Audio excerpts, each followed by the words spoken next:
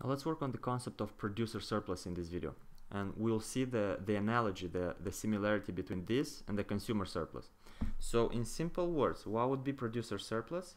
That is the benefit to the sellers, the producers, by selling goods at a price higher than the marginal cost of production. Marginal cost of production. I'm gonna show it on a graph. Now, of course, the people that are selling the apples, we're gonna stick to the same apples example, same graph, same numbers.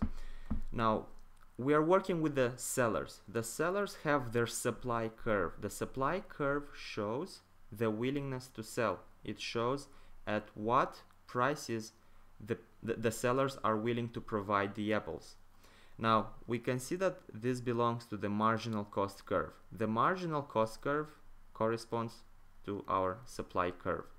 So the supply curve, in this case, shows us how much it costs the seller, the producer, to get to the market an additional kilo of apples, you know, by harvesting it, by transporting it, and so on. Now, what we can see is that until the seller provides the consumers with the 5 kilos, because that is the equilibrium quantity. That is the equilibrium quantity that clears the market. That's when all customers are satisfied. So the seller provides these 5 kilos of apples and he sells them at 3 euros per kilo.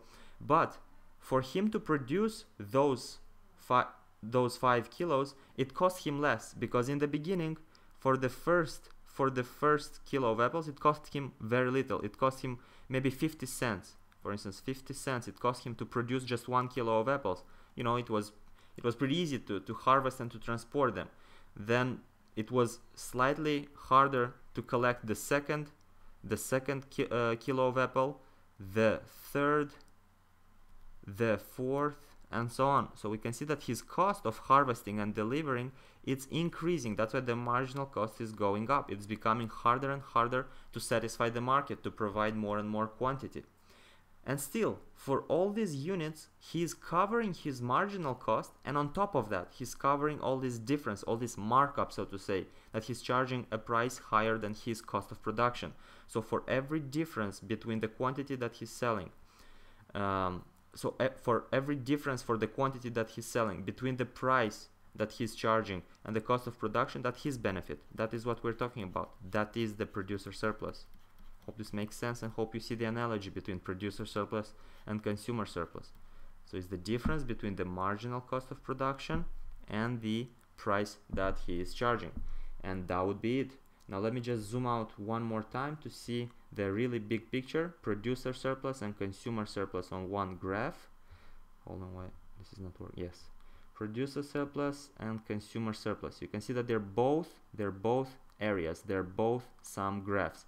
And in this case, I drew the producer surplus in a way that it's curvy, but of course, when we solve questions, it's easier to just do it with a line, because it's the same triangle area that we can calculate, just like in consumer surplus. So I hope this makes sense. Have a look at both of them in combination, understand the difference, and understand just the common sense behind it. And we are done.